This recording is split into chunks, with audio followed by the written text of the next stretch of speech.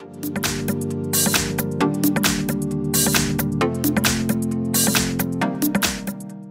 I have Xiaomi Redmi 9C, and today I'm going to show you how to enable Do Not Disturb mode on this device. So first of all, you have to open settings, then go to the sound and vibration section, sound and D&D, and here you can select Do Not Disturb mode.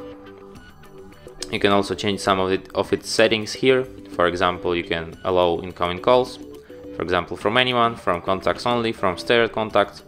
There is also a feature notify about repeated calls. If the same person calls you one more time within 15 minutes range, you will get this call. And you can also restrict floating notifications. And you can set a schedule for this mode here. You can also switch Do Not Disturb mode here at the upper bar. And that's it. Thanks for watching. If you find this tutorial useful, don't forget to hit that like button and subscribe to our channel.